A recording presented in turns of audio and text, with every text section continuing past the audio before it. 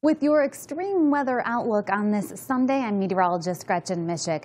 Severe weather concerns are shifting eastward as we round out the weekend. A slight risk area includes most of Pennsylvania as well as the far eastern portion of Ohio and into western New Jersey, as well as a marginal risk area which extends from the northeast all the way down through the Gulf Coast. It's a part of a frontal boundary that continues to move eastward across the nation.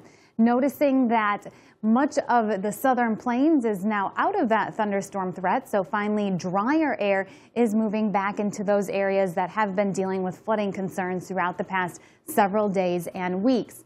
Marginal threat for severe weather also across portions of the west, extending from northern Texas and northern New Mexico all the way back out through Oregon. So here's how it plays out. Our forecast indicating quite a bit of moisture, especially across portions of New England through the afternoon, and that front will continue to slide eastward, bringing in some very soggy weather to places like Boston tonight and into tomorrow.